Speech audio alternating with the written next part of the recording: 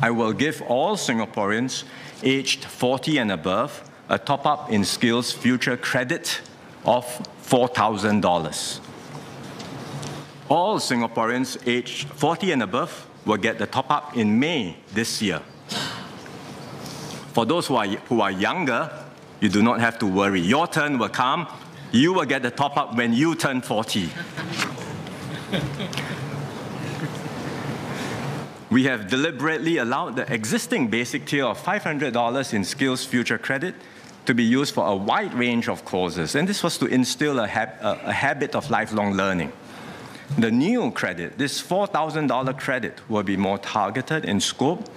We will confine its usage to selected training programs with better employability outcomes. This includes part-time and full-time diploma, post-diploma, undergraduate programs, as well as courses for the progressive wage model sectors. And that's because we want participants taking up these programs to be assured of better employment outcomes after they have completed their training.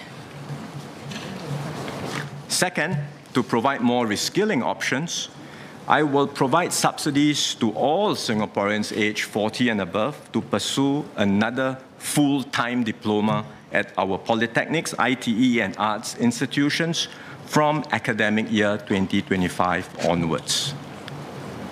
Third, I will provide a monthly training allowance to Singaporeans aged 40 and above who enroll in selected full-time courses. This training allowance will be equivalent to 50% of one's average income over the last available 12-month period and will be capped at $3,000 per month. Every individual can receive up to 24 months of such a training allowance throughout their lifetime.